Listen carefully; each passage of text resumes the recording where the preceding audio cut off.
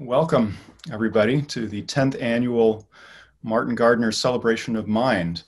Normally, this time of year, we have all around the world dozens of local events celebrating Martin Gardner with talks and demonstrations and things. And being a COVID year this year, the Gathering for Gardner Foundation has decided to do a virtual event over Zoom that anybody can log into and watch. So welcome. This is our first day of 7, and this is our last talk of today. And so our speaker is Steve Butler, who's going to be talking about math and juggling, where there's a wonderful connection there. There's been a lot of research, and it's just really, the math behind the juggling patterns is really cool, and I think you're all really going to enjoy this. Logistically, I'm going to hand over to Steve, who's going to play a 35-minute pre-recorded talk, and after that we'll do questions. And with that, I will hand it over to Steve. Thanks for joining me as we talk about math and juggling. Before we begin, I want to take a few moments to talk about how I became interested in this topic. Ron Graham. Ron Graham is an amazing mathematician. Publicly, he's maybe most famous for Graham's number, this larger-than-life number. So big, they had to come up with a new notation to even describe it. But he did so much in mathematics, and his papers are all available online and maintained at a site, rongraham.org. You can learn a lot more about him by visiting that site. And one of the things that Ron was very well known for was his performance. You see, he wasn't just a good mathematician, he was an amazing communicator. He had a way of connecting with people. Of course, this goes back to when he was very young. He trained as an acrobat, and he was proficient at the trampoline, and he carried this sort of physicality throughout his life. So when he talked, he would use body language. He'd lean in and back using his hands to emphasize the points. And then, of course, the repeated words. Well, maybe. And he was just an amazing, singular person who really changed mathematics in many ways for the better.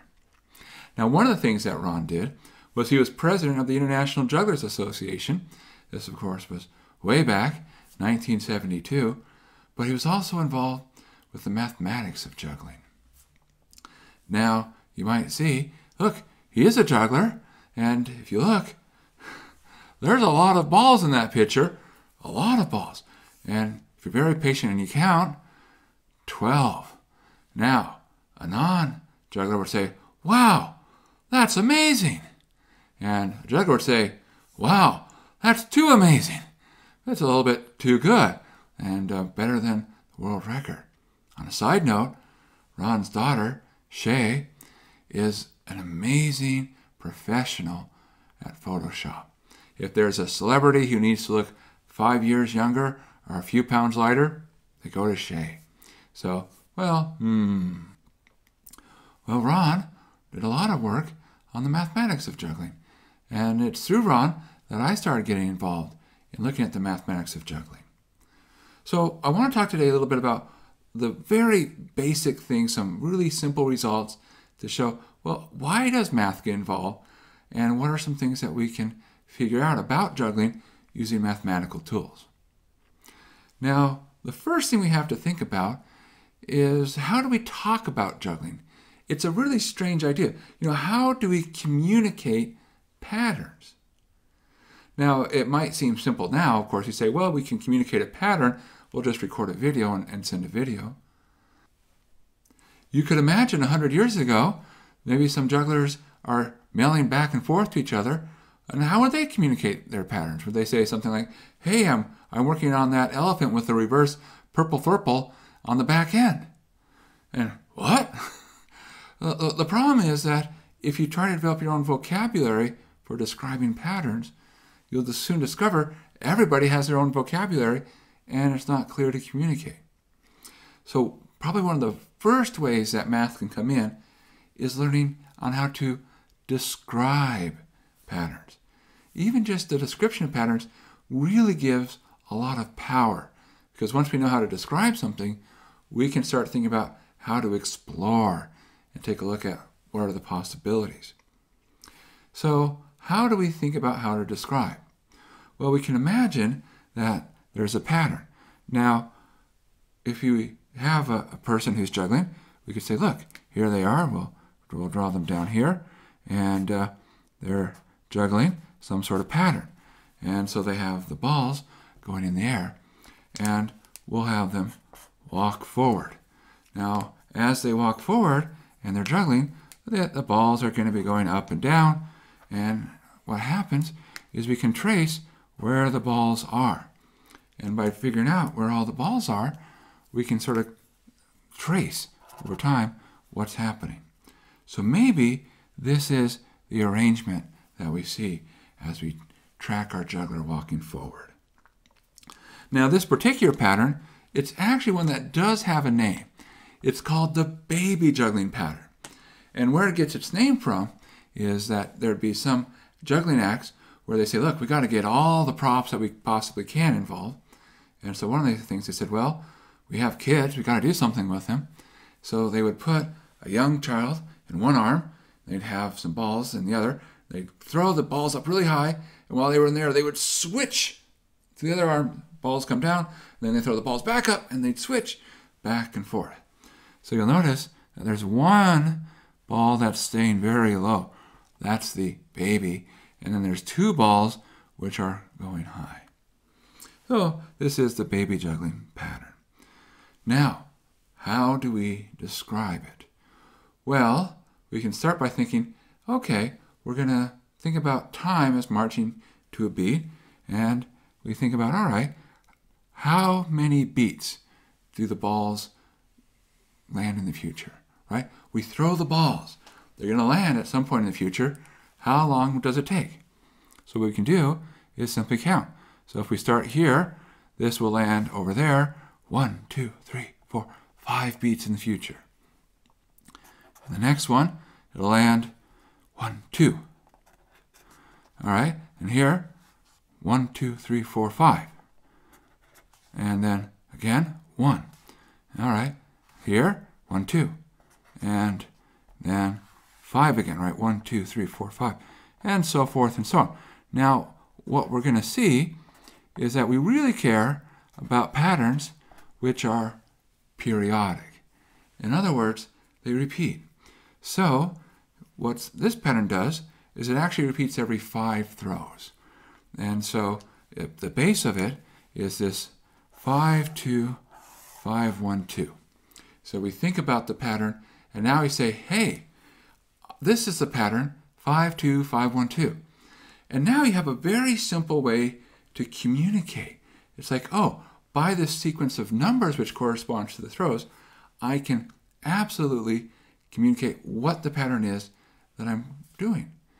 And then the person who I'm communicating to says, I pick up, I know what you're saying, I can figure out what you're doing, and let me see if I can do it too.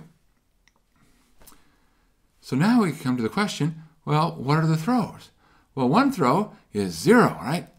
0, 0, 0. No, nothing happens. It is possible. We do count 0 as a throw. But of course, it's not the most interesting. And you can say, well, what's the next one? 1. And 1 says, in 1 beat I catch. So it's going to be really quick. Doom, doom, doom, doom. 2 would be 2 beats. Do-doom, do-doom, do-doom, do-doom. And you might say, well, look, because it's just going right back to the hand, we oftentimes represent it by just holding onto the ball. So there you go. That would be 2. Of course, if you do it with both hands, this is the juggling pattern too. Look, I can juggle. Woohoo! All right. Well, of course, there's more interesting things. 3 would be 3 beats. And it looks very simple in between the 2 hands. And of course, you can imagine things get more complicated. You have 4, you have 5, you've got 6, you've got, well, you can go to any number you want. See, the nice thing is we're doing theory. And theory says, look, go as high as you want, no problem. So we have these sets of throws. Now we can say, wow, let's take our patterns, our juggling, and learn to describe it by these throws. So what a lot of people call the 3-ball cascade, well, which looks something like this, we say, look, we're going to call that the pattern 3, because every throw is 3 beats, 3, 3, 3. The 3-ball shower, well, that's going to become 5, 1, 5, 1, because a big throw, low throw, big throw, low throw, big throw, low throw. And then there's some patterns which really don't have a non-mathematical name, because it really requires the mathematics to help discover them. Things like 4, 4, 1. So 4, 4, 1, 4, 4, 1, 4, 4, 1. You know, up, up, across, up, across, up. It's a beautiful, beautiful pattern. And now we can say, aha, here's ways to describe them, ways to differentiate them. On a side note, you might say, well, wait, has mathematics ruined juggling? Well, look, where's the art? Where's the showmanship? No, there's still lots of art left in juggling, because there's all sorts of wonderful, fascinating things you can do. You can do various hand movements. You can have your hands go back and forth. This is like Mills' Meth is a very famous example. On a side note, Mills' Meth is named after Stephen Mills, who learned to juggle from Ron Graham. Oh, all right. Well, even more impact that Ron had. Okay, so now we have our way to describe things and communicate things. But let's think back to what we have. Currently, we're saying, hey, let's think of it as this big, long, essentially infinite line. Well, that's probably not the right way to think about things, because we're thinking about periodic patterns. And when we think about things in a big, long, infinite line, it's like we're just going to copy one little interval over and over again. And there's a better way to think about it. And so instead of a big, long, infinite line, we can think about things as wrapping around, so that as we move forward, we just wrap around. Now, what's the advantage to that? Well, it's like a circle. And so what we do is, instead of saying, look, we're going to copy what we did before, we say, no. It's not copying, it's we reset, because we've come around one period. And so that becomes a better, more efficient way to think about what's going on. In terms of our pattern, 5, 2, 5, 1, 2, we can now say, look, if we think of our circle going around, then we can draw our throws. We have a 5, a 2, a 5, a 1, a 2, and so forth and so on.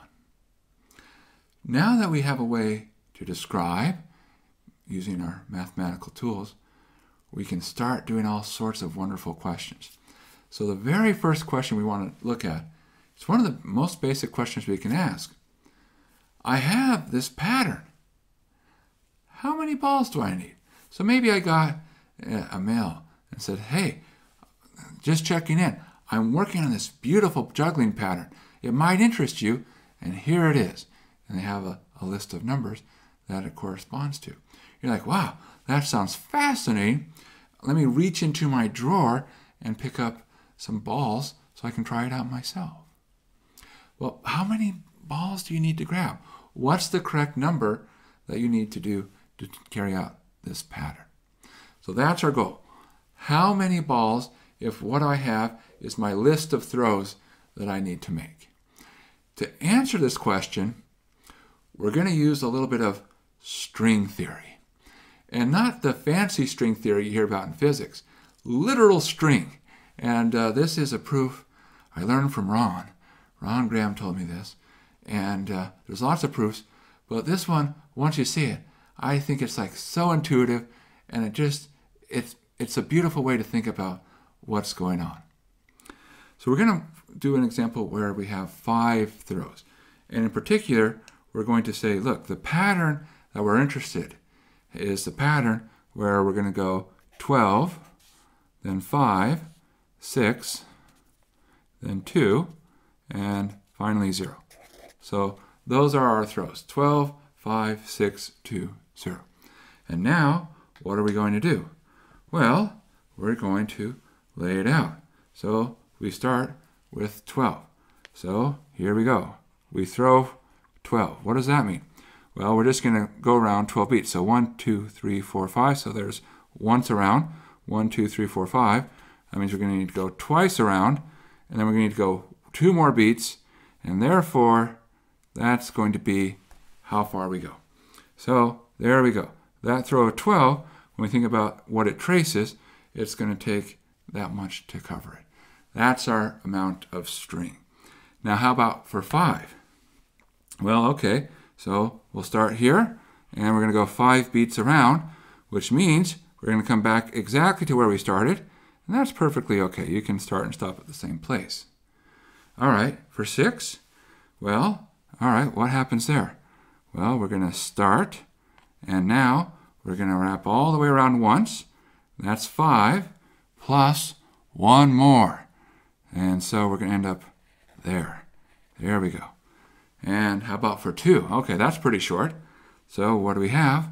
We start here at 2, and whoop, there we go. And we start here, and we go over 2 more throws. There we are. And 0, we don't need to add anything, because a 0 indicates what?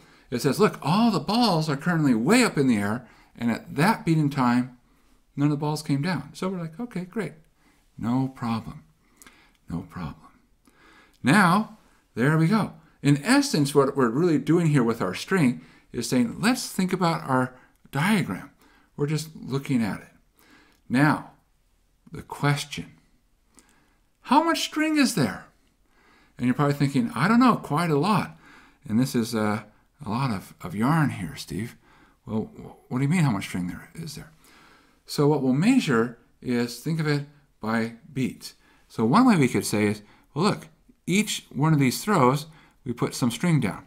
So we had the 12, the 5, the 6, the 2, the 0.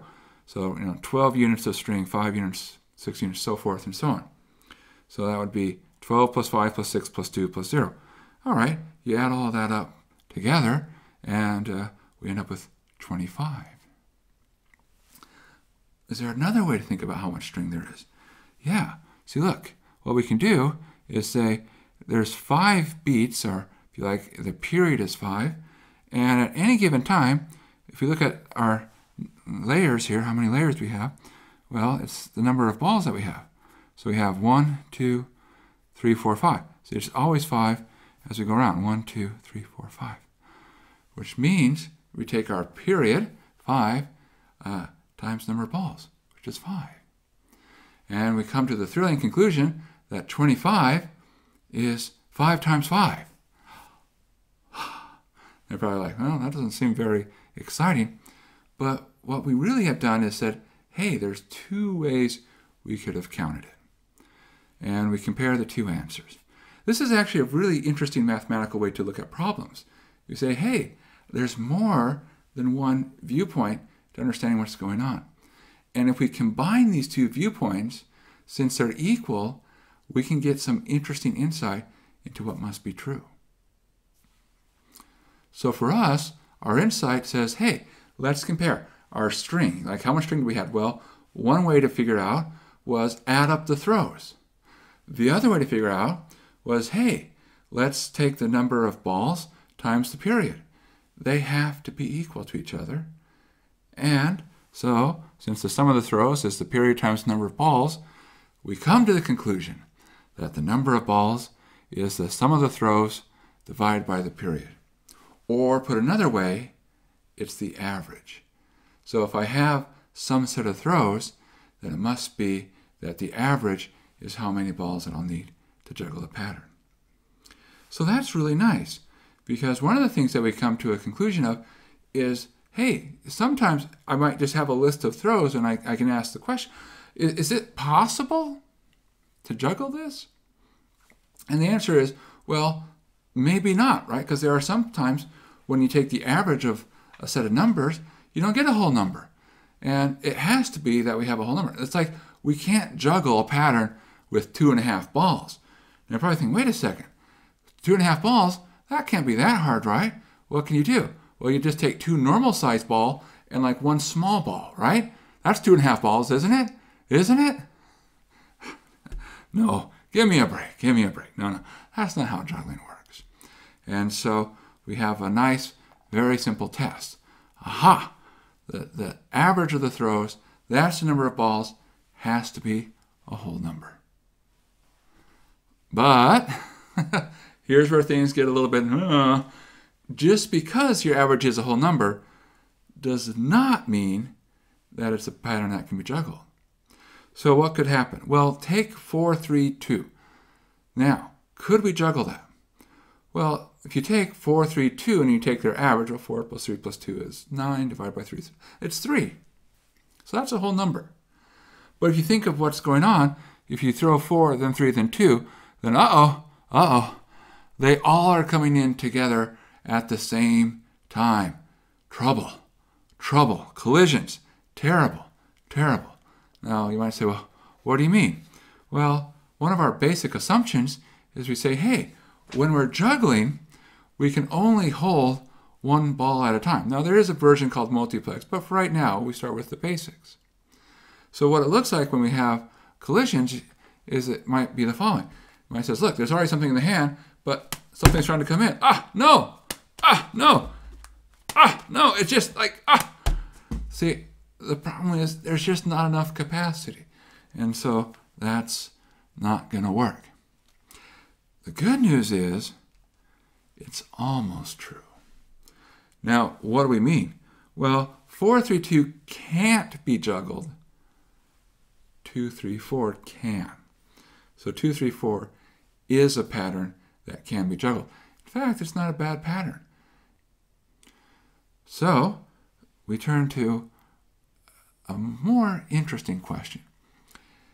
If your average of a set of numbers is a whole number, can you rearrange things so that the result is juggleable? All right. And I'll just go ahead and tell you the spoiler alert is yes. And we want to take a little bit of time saying why, how, what. So let's think about it.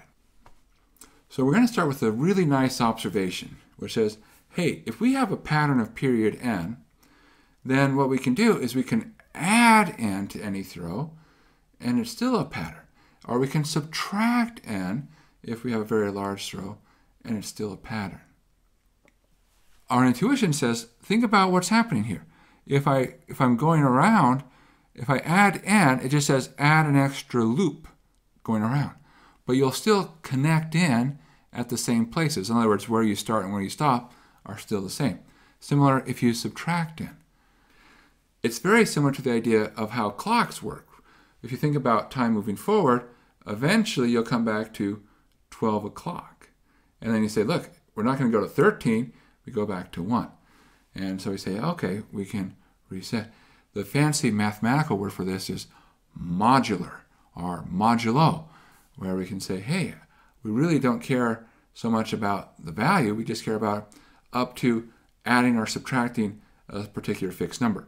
Now for clocks, we do it modulo 12, but of course we could do it for any number we want. So if we have very long throws, we can pull our throws back by subtracting n off until we're sort of in our sweet spot. So we can assume that all our throws are between 0 and n minus 1. So that says, look, well, we don't allow negative throws because we don't like to think of things going backward in time, but we also say, look, we don't have to have very long throws. Anything n or above, I could have subtracted n off and pulled it back. So that's good. It really says, hey, we only have to focus our attention to whether or not something is possible by saying, okay, what if we only have the numbers from 0 up to n minus 1? Let's suppose n equals 5. So I have 5 different time points. I'm going to call them A, B, C, D, E. And I just cycle through this. Now, what happens is I say, look, at every time point, there's going to be a throw and there's going to be a catch. And so we say, okay, we throw, there's the times A, B, C, D, E, and there's the catches, or when we land, A, B, C, D, E. And what we'll do is in the board, every square gets a number. And the number corresponds, how far do you have to throw to get from where you started to where you end? So for instance, a 2, where we have a start at B and an end at D, says 2 steps. A 0, start at C and end at C, says, look, I don't even have to throw it all. I'm already there. Or if we start at D, end at B, well, that's 1, 2, 3. And so now we have, great, perfect. Here's our different throws. So what we're going to do is we're now going to place some rooks. Now, we'll actually not use rooks, we'll just use little tiny beads here. And you might say, why rooks? Well, what's true about rooks is they have a nice property when we think about boards. Rooks are allowed to move any amount in the horizontal direction and any amount in a vertical direction. So when we talk about rook placements, what we want to do is we want to put little tokens, or rooks on the board, in such a way that no 2 are in the same row and no 2 are in the same column. It's not so hard to figure out ways to do it. There's many ways to do it. And so for instance, you might say, okay, how many rook placements are there here? Some people might say, oh, 5. Other people might say, 5! Of course, the correct answer is indeed 5! 5 factorial. So it turns out that there's a... What does factorial mean? Okay, factorial, we talk about 5 factorial. It's really 5 times 4 times 3 times 2 times 1. You can think of it saying, look, in the first row, I have no restrictions. I can put it anywhere, so maybe I'll put it here. In the second row, well, I can't put it there because there's a restriction. Otherwise, I'm good to go. Well, wonderful. And now in the third row, okay, so there were 4 choices. In the third row, there's only 3 choices left. And then in the fourth row, I'm down to 2 choices. And then in the last row, I just have 1. So I had 5 in the first, 4 in the second, 3, 2, 1. So that's where you get 5 times 4 times 3 times 2 times 1, also known as 5! Okay, good. So there we go. That's how many ways there are to place. But look at this. What do you see? Well, because it's a rook placement, at every time there's a throw, every time there's a catch, so it's a juggling pattern. And not only is it a juggling pattern, we can actually read off what juggling pattern it is, because we read off the throws. At time A, we were a 3, then a 0, a 2, a 2, and then a 3. So it goes 3, 0, 2, 2, 3. And we could even sit down and figure out, oh, well, the average is a 2, so it's a 2-ball juggling pattern. And yes, there are 2-ball juggling patterns which are hard. So don't just assume, oh, okay, it must be easy.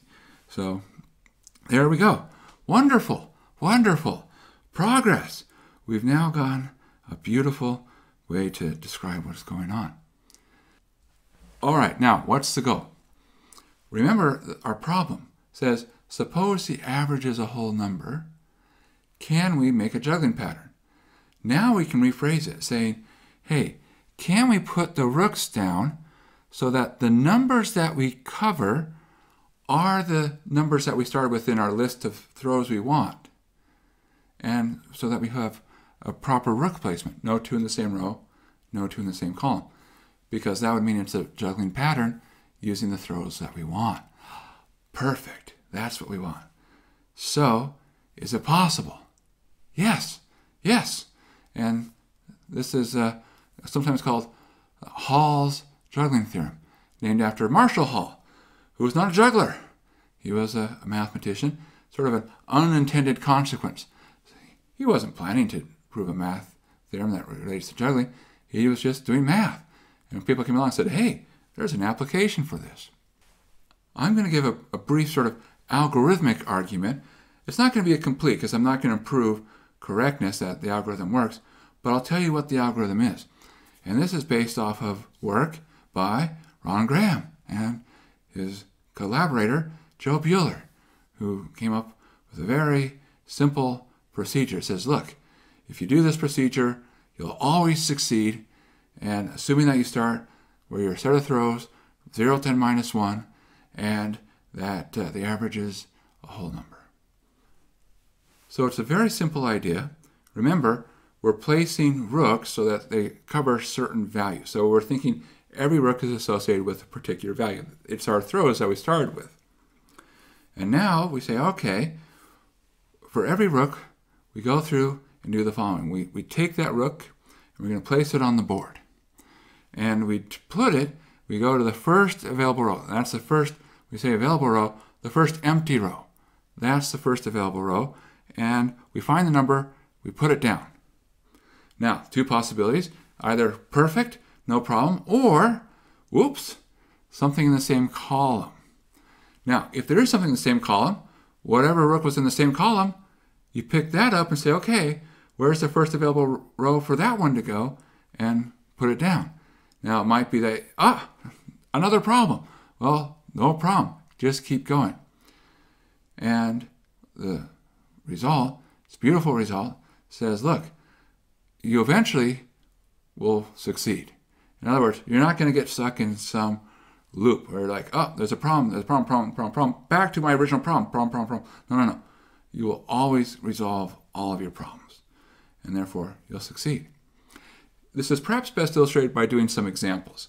So let's think about some possible examples. So our first example, suppose that we want to place 24013. So in other words, we want to end up with the numbers 24013 covered by our tokens in some way. So our procedure says, start with your first one. So this is a 2. So we find a row, the first empty row, first available row, and cover the 2. Well, okay, there it is. Well, no problem. Success. Oftentimes, putting the first rook is very easy on a board. Now we go to the 4. Okay, well, we go to the first available row. Our second row, we put the 4 down. Okay, no problem there. Perfect. Go to the next one. This is a 0. First available row, put the 0 down. Say, conflict. Okay, we're going to pick that up and go to the first available row. Well, that would be the D. Put it down in the 2. Say, conflict again. All right, that's a 4. Pick it up. The first available row would be the first row. Put it to 4. Conflicts resolved. See, this will always happen. That's the beauty of this. And that's, by the way, the part that's being obfuscated. We're not going to cover the details. Why? But it always will work. Next one is a 1. Okay, put the 1. Conflict. Okay, that's a 0. And so where does that go? Well, first available row is the last row. Put it down. Conflict. No problem. That's a 4. First available row is the third row there. And no more conflicts. And finally, we put in the 3. Well, only one place to go. And that, by the way, this is where we use the fact that the average is a whole number, is to guarantee that when you put the last one down, there is no conflict. And you can check.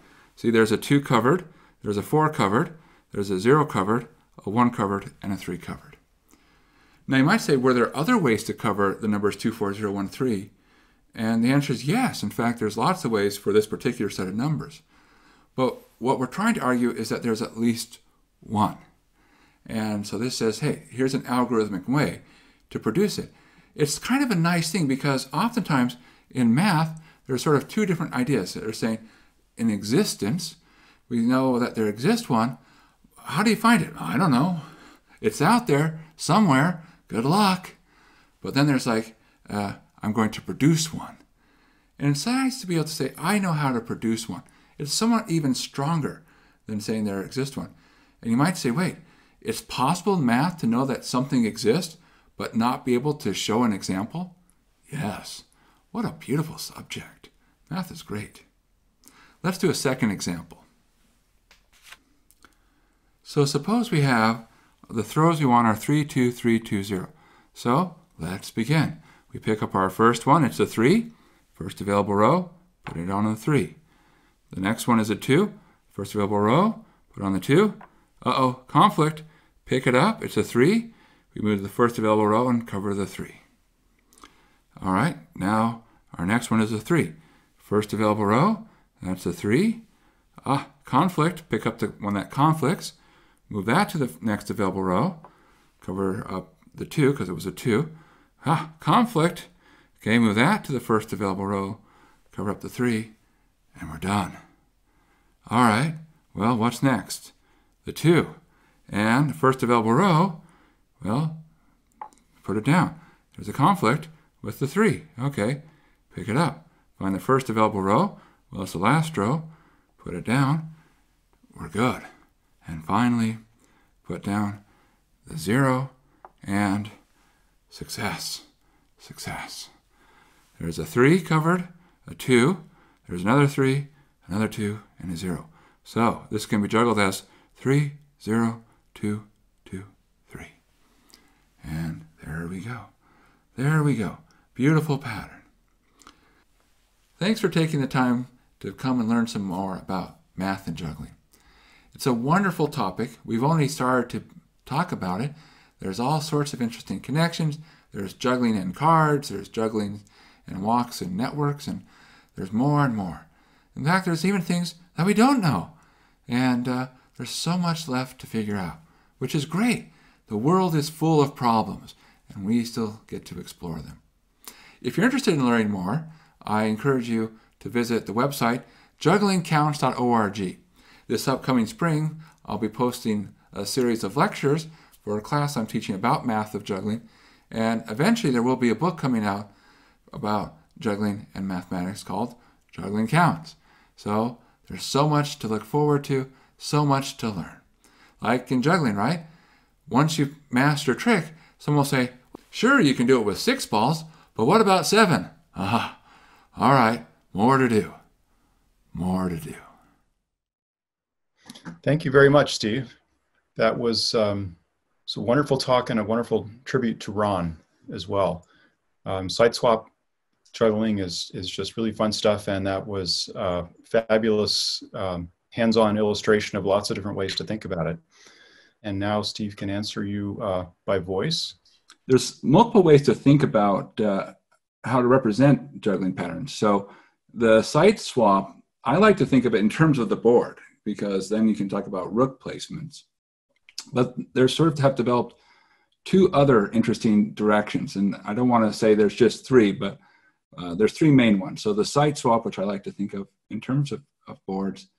And then there's juggling cards, which comes out of Ehrenberg and Reddy. And there's also the way to do it by what are called state diagrams, which keep track of when balls land. Now, somebody asked a question about 2-person juggling, and has people thought about the math about that? And actually, Ron has a paper with Joe Bueller that addresses that. And you can represent that in multiple ways. One of the ways that probably is the easiest to think about it, and unfortunately it's hard to explain because there's, it's kind of visual in some sense. And let me see if I can try something here. And so there's this notion of what's called the juggling cards. And the idea of juggling cards is you're going to focus on the order. So in other words, we care about the relative order of the balls when they land. And so what typically happens is you say, look, there's maybe, we'll say 3 balls up in the air. And the first ball is the ball that lands, because we're thinking of the balls as being how they are with a relative position. And now we say, okay, you're going to throw it. Well, what happens is you're going to throw it, and it's going to land relative to the other 2 in some place. So maybe you throw it so that it lands before the second ball is currently in the air, but not before the third ball. So then you can say, aha, at this time step, that was the effect on the ordering. And then you can just basically take out a deck of these cards, and by putting them sequentially one after another, you can form these sort of diagrams. It's the same kind of diagram that we saw at the very beginning where we had jugglers going forward, but of course, it's a little bit more stylized. Now, how do you get to multiplex? Well, what you do is, sorry, not multiplex, but multiple jugglers. What you do is you still have the cards, there's still balls in the air, but then we say there's not one place they come down, but balls come down in 2 places. So we say the first ball comes to the first person, and the second ball goes to the second person. And now they throw them up again, and they just have to somehow end up in some certain tracks. Now they can switch the relative order, or they can stay the same relative order, it doesn't matter. And then the balls just drift down again. But now every single possible pattern can be described by a sequence of cards, and the number of cards is finite, it's known, and you can compute it. And so we can go through and do a lot of mathematics by looking at these cards. And I think that's one of the easiest ways to talk about how do we handle juggling with multiple people. It turns out there's a connection to a part of mathematics known as posets. So juggling patterns, passing, and posets, I believe is the name of the paper, Ron Graham and Joe Butler. But yeah, in general, multiple people, multiple balls, it really increases the level of difficulty. And you might think, look, juggling must be easy, right? We must know everything about juggling. And no, there's some really tough problems out there. A few years ago, I worked with some students where we were able to make progress on understanding two-ball patterns. And you might say, two ball, wait, what? We struggle with two balls? Yeah. And because the state of the art was we understood one ball. That was known for many years. And then there's the technical term for it is prime juggling patterns. And essentially the idea is that a prime pattern is one where at every single beat in your period, it always looks different. And so you never come to a point where it's like, oh, maybe a third of the way through, I'm exactly like where I started. No. Prime says every single beat looks different to you. And so how many are there? Well, we know the answer for 1 and 2. For 3, we have balance, but that's as good as we can do. It's kind of hopeless right now. And so, yeah, it's hard. But, I mean, in some sense, what is juggling? And the way I like to think about juggling is it's studying things which are discrete. So we think, of regular time intervals, ... and periodic. So it's really the study of discrete periodic patterns. And there's other phenomena that really are exhibiting discrete periodic patterns. So you can think of juggling in lots of ways. One way you could think of juggling, what if you were in space? Not like on the moon, but actually in space, zero gravity. What would juggling mean? Because if you throw the ball up, it's going to keep going, okay? That's not a good thing. But what you can think of happening is that you can say, well, juggling in space can be, instead of the ball coming back to your hands, you can say, look, the balls will stay put, and now you move your hands and touch the balls at various points.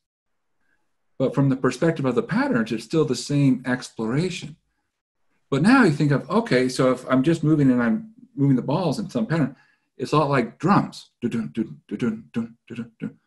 you could say, okay, so the same mathematics for exploring the patterns of juggling, explore the patterns of ways to play drums that are periodic. And so, there's all sorts of phenomenon out there. All right, sorry, I've been rambling for a while. No, that's really great, Steve. We do have a question in the Q&A window, if you can pop that up. Okay.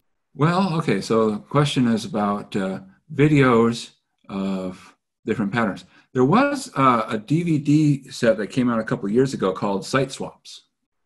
And I don't think they had all the patterns, but they had a lot of patterns. And so it's probably a lot of the fairly most common patterns up to, I think they got maybe 6 balls. They may have gotten a 7-ball pattern there as well.